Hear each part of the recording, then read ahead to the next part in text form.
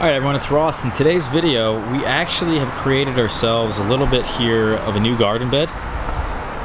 We mulched this whole area that needed it desperately. We put down lots of straw that we kind of freed up from this area over here. We were protecting a lot of potted plants in the wintertime with that straw. Those potted plants are then going to be brought over and planted in different locations. We've talked about all kinds of things of what the plans are going to be for next year, but I figured this little area here, I think I'm going to put in some mulberry trees, some dwarf mulberry trees right in front of these apples here. But also I think maybe I should just instead use this as a nice little garden bed area. I've really been enjoying how the seeds have been working out. Even the fig cuttings, how everything is working so well this year with the lights. Things are growing quickly. We're not too far away from our last frost. We're not too far away from April 1st, where we can plan out a lot of our frost-loving crops, or our cool-loving crops, I should say. So I may turn this into that little area here, that we can use this area for extra plants. We're getting lots of potatoes. I don't have a space for potatoes.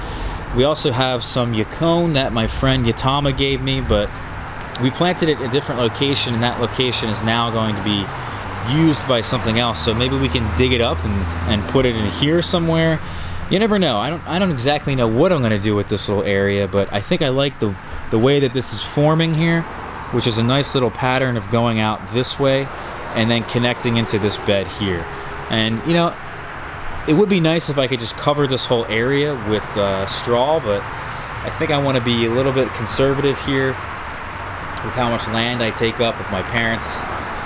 This area here, I think, is going to make a nice little, just a nice little visual here going into this location, and then this kind of separates itself from that bed. And I don't know, I think we can fill in this little area with more tree trunks if we get them, mushroom logs if I can find myself some logs. I know we talked a lot about that and getting chip drop and all kinds of other services, but I've yet to be able to get anything here in my location. So if we can get some, that'd be great. Maybe we can put some nice landscape rock in here. I don't know, but just make it look nicer than it is. Even though I think it's already got some decent eye appeal the way that it is. I know it's tough to see between the grass and the straw, but it's kind of going off like this. So I think I like that little visual line there. I don't know. But anyway, the point of this little video is to talk about, you know, kind of landscape design, but also to mention that creating a bed is very simple. So what we've started out with is the cardboard, and I don't really have any chickens, I don't have any pigs, I don't have any animals that are gonna till this up for me. I don't use a tiller, I don't have a tiller, I don't need a tiller, I don't have a lot of land. So for me, this is really simple, just coming in here and putting down cardboard. And then on top of the cardboard, you put down the straw that kills the grass.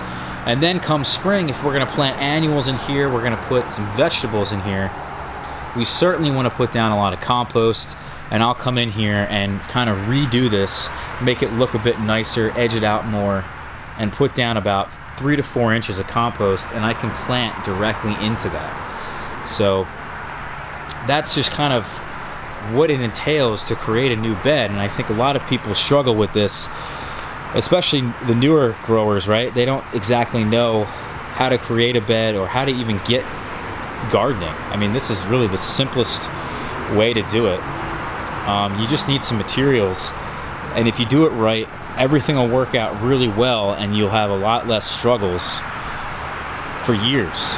And I'm still fixing problems that I have created, you know, with all the garden plans and orchard plans that I've showed you guys in the past couple weeks, taking all the pots away from this location and putting them in the ground over here, and moving this and moving that. You know, all that's been a pain in the butt, right? It's been a real headache, and if I would have known these things from the beginning, I wouldn't have this issue, and I would be a lot happier. So I know everyone's gonna make mistakes, but it is what it is. Hopefully you guys have learned something from this video and can learn something from my yard and learn from my mistakes. All right guys, thank you so much for watching this one. If you haven't already, please subscribe on YouTube. Follow me on Facebook, Instagram, and Twitter as well.